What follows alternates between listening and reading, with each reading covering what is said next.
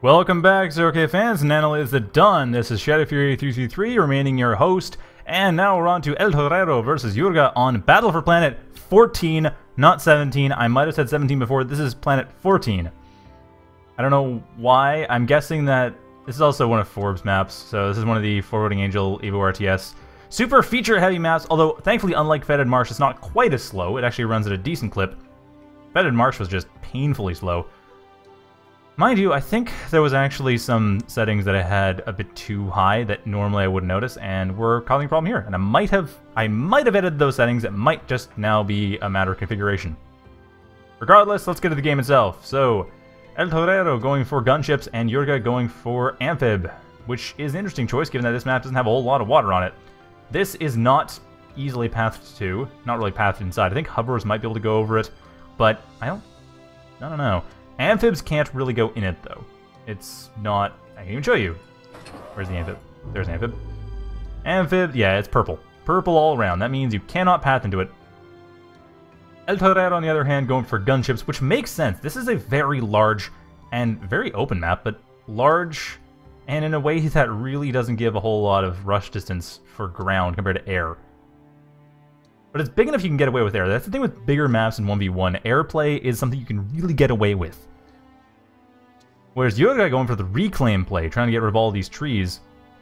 And admittedly, that's not a whole lot of energy. This is like, these trees aren't worth a whole lot to avoid just avoid imbalance.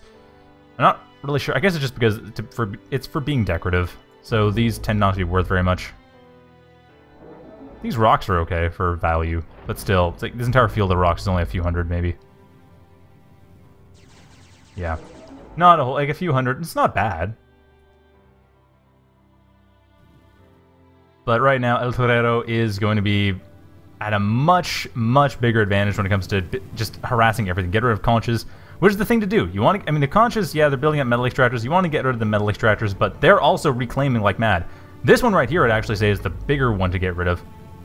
Also the easier one to get rid of, but hey, get rid of everything. This Banshee looks like it's going over, yeah, it will fly over the conch over to the north. That will work nicely.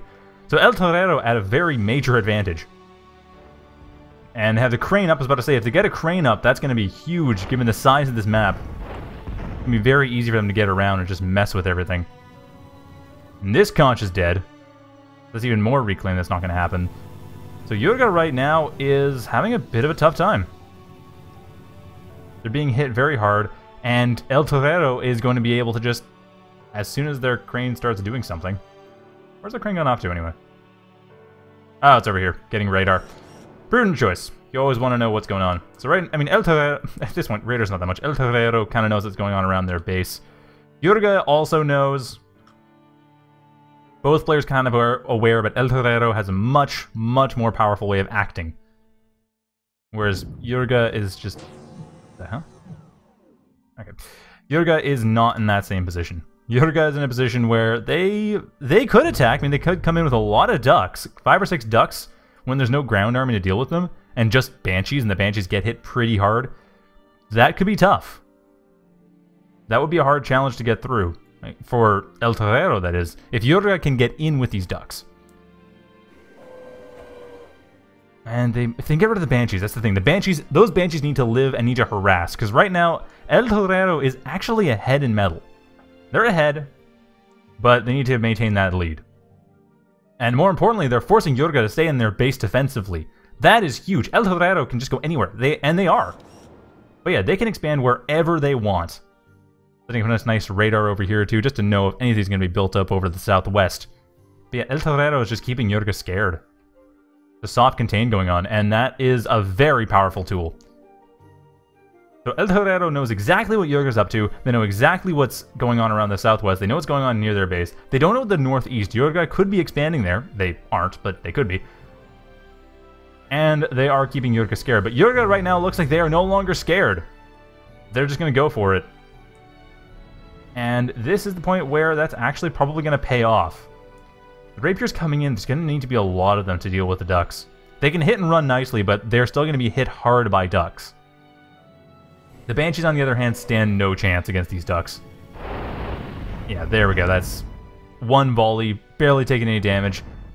Banshees can deal a lot of damage, but And why is this one not attacking? Oh, okay, there we go.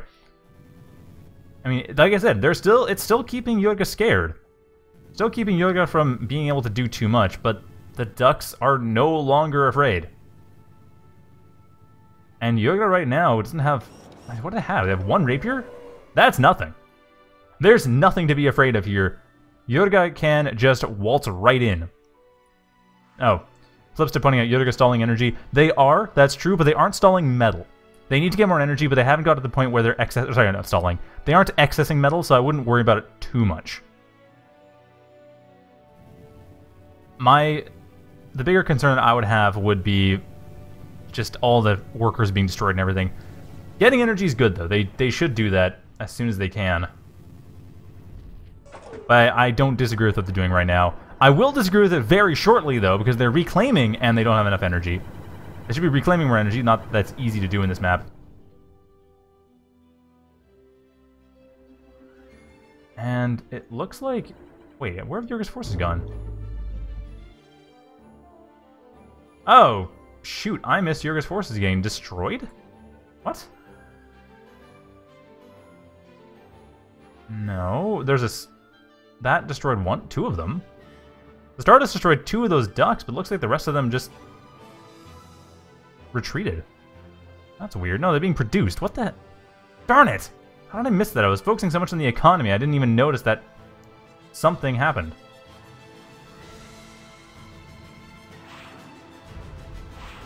Oh, rapiers happened. Okay, never mind. Rapiers actually are scarier than I thought. Oops, should have double-checked the damage numbers there. That couldn't have destroyed all of them, could it have?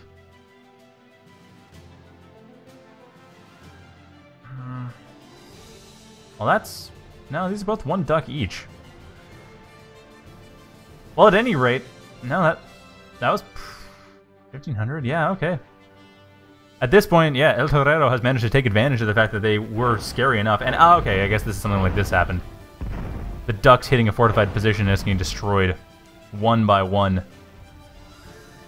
Yeah, YurGa right now, they weren't afraid, but they should have been. However, they have power. Still not enough. Still not quite enough. And the gunship, like, this is the thing, is that, okay, air is coming in, which is going to be a bit of a pain, but tridents were already being built. So it isn't going to be that much of a problem for ElTorero to deal with YurGa's forces. Like, ElTorero right now has got tridents somewhere.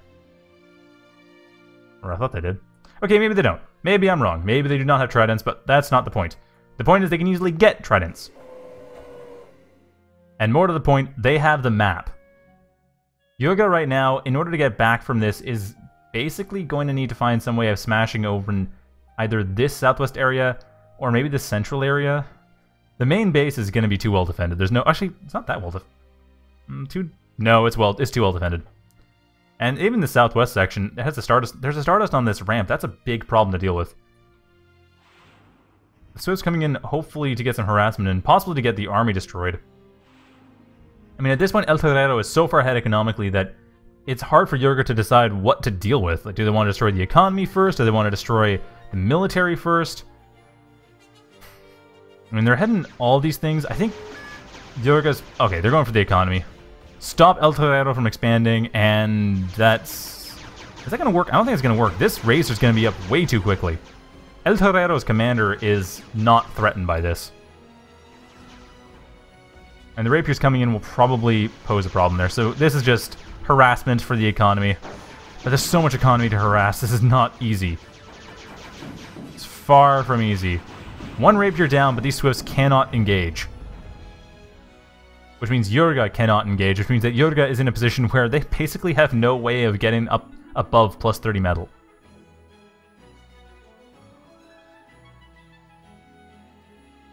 I mean, they can reclaim. But they don't have, like, they used up a lot of their safe reclaim, and there's still more reclaim, because I mentioned before, metal reclaim is actually pretty valuable. Energy reclaim not so much, but there are a lot of rocks in this map. So YurGa can use those and get back in that way. But the problem is, this entire game, they've been messed up. Every time they've tried to do that, they've lost the worker in question. Either Banshees or now Rapiers and, of course, Tridents. Like I said, there we are. There's the Tridents.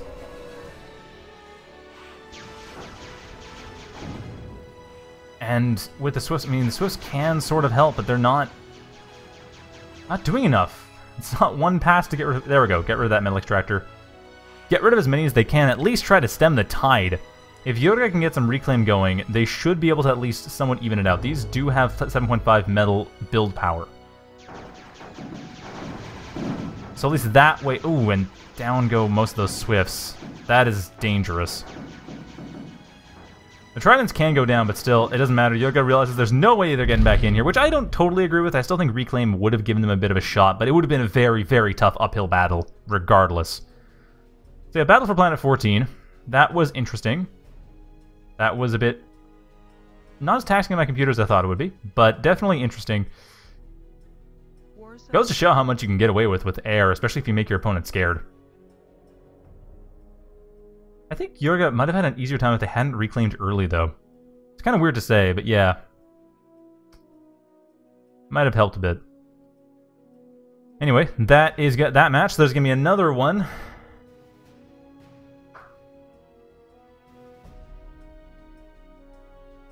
And people pointing out, talking about AA. Amphibious anti-air is fairly powerful, but it does have the main weakness that it isn't super... It relies on kind of being underwater. It goes into water, surfaces, fires, goes back down. It's harder to hit that way.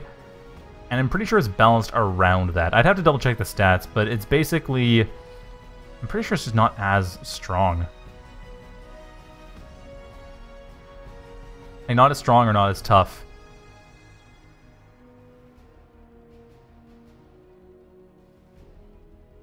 Okay, it deals a fair amount of damage. It's just that it's not... Let's see, what's his health? Okay, 200 metal, 1100 health, 600 damage. Okay, it's not terrible. Yeah, it's just... It's not... Like, compared to some of the other anti-air you can get, it's not the best. Like, Tridents are arguably the best. They're 270 metal, but... Yeah, they're 900 HP, but they're in the air, so dealing with them can be difficult. 600 damage in 3 missiles. Which, it's kind of a question of what you're fighting, because, like, gunship, the thing is anti-gunship's even harder because they have more health. Anti-aircraft, it's, like, you have to get past the 800 health of a Raven, or I think the 600 health of a Swift. There's certain thresholds you have to deal with, and with gunship, those thresholds increase, which makes it harder.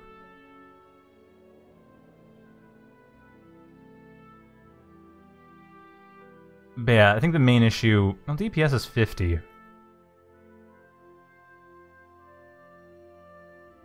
Yeah, Swifts have... Swifts have 300 health, so that's the thing, is you have certain thresholds... Oh, Ravens have 1,000 health? Oh, right, they deal 800 damage, 1,000 health, but regardless, like, Flail is a really good one. It's a bit expensive, but 75 damage per second and 1,300 health. You have... It's another common one. Another one is Crasher, which is cheaper, but deals like 73 damage per second. 50 damage per second for anti-air isn't very high. It's actually for anti-air that exists in this game, it's fairly low, even for $200. It's or $200, 200 metal. What game am I playing? 200 metal. It's still not great.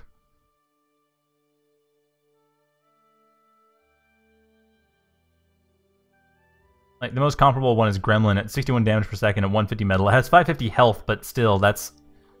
Even that kind of outperforms. So anyway, that's that match. Oh, and of course, Amphibious is also kind of slow. That's the other problem. So yeah, it really is... It's kind of a trap you put in the water. But anyway, on to the next game, which is going to be... Kshatriya versus Rymark on Trojan Hills.